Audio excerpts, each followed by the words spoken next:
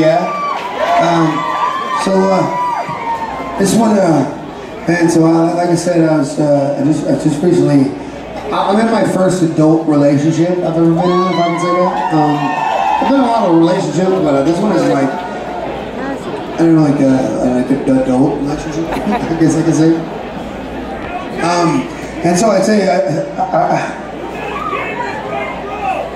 I say all the time, I say, like, as long as I never have to, you know, if you love something so much, it doesn't matter. I said, like, dude, if this goes incredibly, or if this goes really horribly, as long as I never have to love anything like this again, that would be amazing. I just don't know if I could do this again. You ever love something so much and you're like, I don't know if I could do this again if you fucking left me. I just don't know.